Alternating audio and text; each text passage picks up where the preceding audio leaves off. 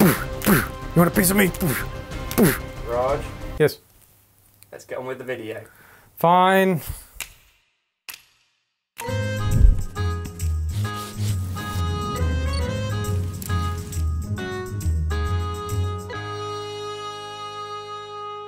Ooh yeah, ooh yeah. Hello, my name is Raj. Today we're going to be playing with these little guys, doing some toy photography. This one's Sandra and this one's James. Isn't Sandra fabulous in a feather cape? And we're going to blow them up. And we're going to blow them up, set them on fire, and generally abuse them, actually. Toy photography looks really cool. It allows you to get epic shots on a really tight budget on a really small scale. For this shoot, you will need a number of different figurines. We got Star Wars toys, you can choose whatever you like. Some heavy duty garden wire, and an air pressure gun, the sort you unblock toilets with. Lovely. Some sparklers, those big sort of sparky fountain things you put on birthday cakes, and lighter fluid. You'll also need smoke bombs or a smoke machine. I recommend a smoke machine because they smell less, they last longer, and you can pick them up for about £30 on Amazon. You may also need some soil, some flour, whatever you need to build out your scene. Now, over to me for a safety announcement. Quick safety announcement before we start. We're going to be livening this video up a little bit with fire and sparklers, so if you're under 18, please get adult supervision. And if you are an adult, please don't leave idiots unattended for very long. You could use the environment around you, but we chose to make our own little scene. To make our scene, we chose a shaded area, added some wood planks on the floor, put some soil on top, added some moss, put some rocks in the back, and to make it look a little bit boggy, we added some water. It's easier in a shaded area because you can control the lighting more. We then placed our figures where we wanted them for a good composition. Keeping your figures standing is the most difficult part, and it requires an insane amount of patience. What you want to do is bend one end of the wire around the figure's foot and then curl the rest underneath to create a base for the figure to stand on. To make them look more natural, put them in a mid-action pose. So if they're running, put a leg up in the air in front of them. If they're kneeling, put a shield in front of them and tilt their head so they're sort of pointing towards the action.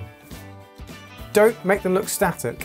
Getting that perfect pose is very tricky, so you have to have a lot of patience. Don't throw the figure against the wall, like I did, repeatedly. Try to hide the wire as best you can, it will reduce your work in post. For example, we just covered ours in soil. To make the figures look realistic, we got a flame and burnt the plastic slightly. This looked like a shot had just bounced off their helmets. We also covered them in mud and scratched them a little bit to weather them.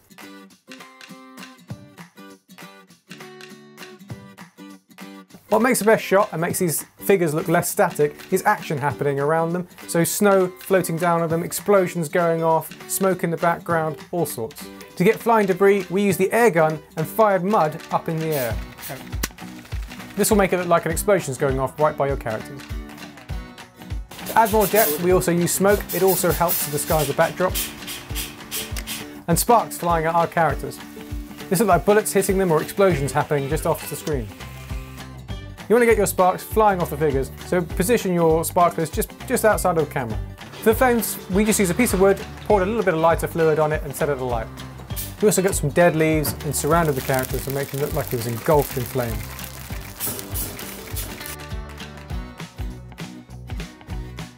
Make sure you always have water on standby. In case anything goes wrong. In case anything goes wrong. Thankfully it didn't today.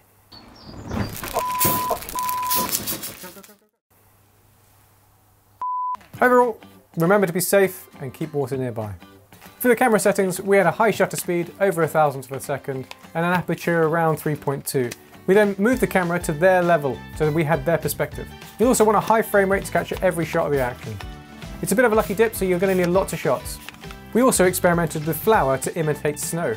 To make this scene, we got a white backdrop and placed it at a distance to make it look really out of focus. We then covered our plank with flour, placed some rocks in the scene and sprinkled some flour on top so it looked like it had been snowing. We then placed our figure in the coolest position we could think of. To make it look like it was snowing, we used a sieve to sprinkle flour on top. Be gentle with the flour, you don't want to overpower the image. It's also a good idea to sift the flour really high. Again, we used smoke to fill the back a little bit. This wasn't to imitate a fire, but more a cloud and a blizzard. To add to the scene, we also added another figurine just to give some depth to the image. To make it look like he died a long time ago, we covered him in lots of flour. Be really careful about using anything with fire around the flour. It can genuinely make a big explosion, and be very expensive. For lighting, experiment with reflectors, but usually outdoor lighting is enough. You can also use LED lights. Again, to capture the snow, we had a really high shutter speed. And that's it. That's how we created some big scale shots with just some small toys. Experiment with different scenes, but don't lose hope. It can take a long time to get the right shot. But when you do get it and you nail it, it's the greatest feeling. Experiment with different angles, from below, from above. Oh, you could do one through perspex from below. That would look amazing.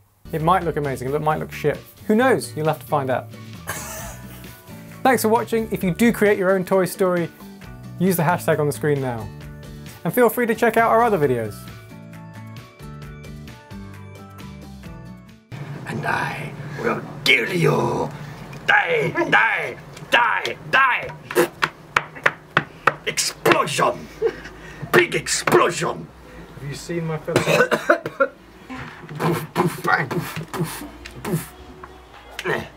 Wait, we can have a little snow fight. Sniper.